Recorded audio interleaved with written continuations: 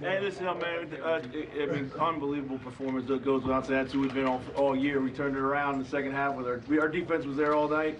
Okay, but we turned them out. We wore them out, man. Their tongues were on the ground, man. We just great effort. Okay, everybody, good, unbelievable job. All right, here we go. Come on, let's go. Let's go.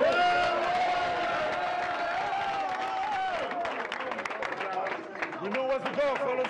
We know where to go. Enjoy the moment. Stay locked in, boys. Let's go. Family on three. 1, 2, 3. Family. Let's go. Minnesota 98-90 on the 20th anniversary of this. Kevin Garnett and the Timberwolves in their only other Game 7, beating the Sacramento Kings 83-80. What KG have that night? Like 32 and 20-something? I believe that's what it was. 32, 21, and 5. Wally Zerbiak, Latrell Sprewell, Oliver Miller. 83-80. Is that Martin Luther King? Now, here's the deal. This is one of those series in which don't even look at what happened in the regular season. Kyrie didn't play in 3 of those 4 games.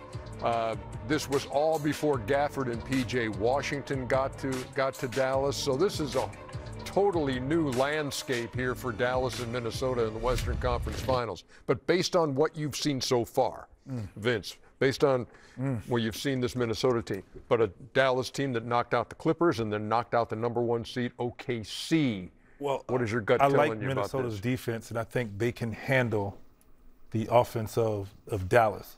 The question is can Minnesota, Gobert, Reed, and Cat, can they keep these young guys off the glass? Gafford is extremely active on the glass. Lively is extremely active on the glass. And what it creates is extra opportunities for open threes. You don't want to get Luka going, particularly open three, P.J. Washington, because my question was, who will be the third scorer for Dallas? And P.J. Washington has stepped into that. He's answered to that role, and they're active defensively. So it'll be an interesting series, and I think this can go 6 games, if not 7 as well. Yeah, you don't get away that easy. That wasn't an answer. What? You just said. Answer my thoughts. Yeah, but aren't you supposed to pick somebody?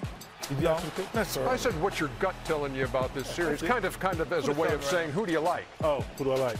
I like Minnesota. Me or Kendall? You. I think this is going to be a fabulous series. Oh, no, we ain't. No. Fabulous. It's going to be fabulous. Get them. Who do you like? I like the Wolves. Okay. You didn't howl. That's not unusual. Oh! No, we don't need that. Oh! I think. Oh! Get him. Man, that's tough. Man, hey, we don't come around here to answer tough questions. I have. Man, I have to say it will be the Minnesota Timberwolves. Would be the favorite. I don't know, but I might change my mind. Would be the favorite, but I got to think about it a little more, though. I agree. You know, if it was March Madness, you could wait to Game 4 and pick. Yeah, exactly. I got to wait. I've been really high on Dallas through these playoffs, and I liked them over OKC. Yes. You and I both did. Yes, I did. They find a way, but there's some kind of vibe surrounding the Timberwolves this year. I mean, when you have that kind of year, your coach gets a knee injury and he's addressing his troops on crutches, and you come back and you win this series, coming back the way they did in Denver. I just have a feeling Minnesota's going to the NBA Finals. Well, listen.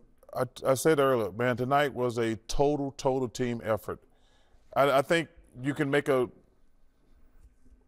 conscious pick on either one of them, but man, tonight was really impressive to be down 20. To come back, but to get all those contributions from all those different guys when their best player didn't even play well. That was probably the most impressive thing. Like if Ant had to play well and then those other guys played well, I would say, Anthony didn't have a good game, but those other guys was, man. Yep. So I'm going with the Wolves. Game 1 of that series will be Wednesday. It'll be right here on TNT, and we will be at Target Center to bring it to you. Ow! There's supposed to be some sound there. Okay, there we go. Okay, good. Well, that's not going to get played and replayed, is it? And I'm not just talking about us. Magnify. Yeah. Exactly. Gregory Apples. Come on, man. Coach, I'm with you.